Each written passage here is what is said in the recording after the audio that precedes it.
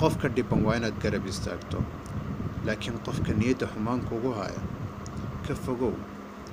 markaad aroos tahay dadka ayaa ku kaxeeyaan ayaga ayaa kaa horeeya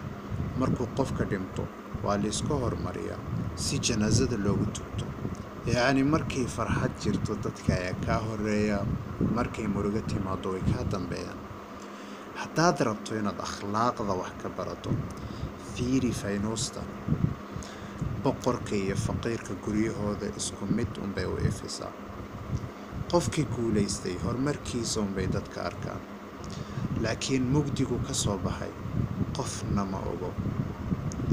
qofka intuu doono hadduu isku dayo inuu horumar kaa hor istaago qofka saxda ah mar unba guusha gaadhaa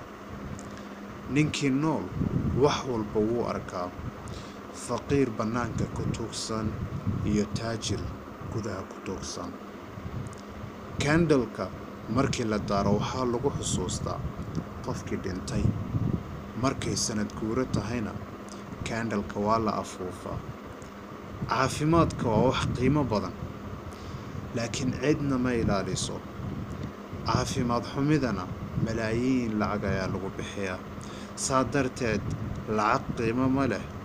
nasiibka ayaa macno leh noloshaada qofna ha isku halayn waayo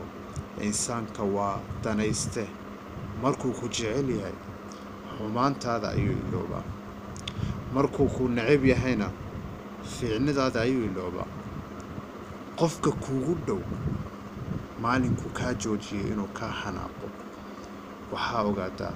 qofkaas inuu ku nacay dad kale waan isdagaali karnaa laakiin dadkayga lama dagaali karin waayo dadkayga waa inaan isla deganaano inaan isdagaalno maahan qofka dhiban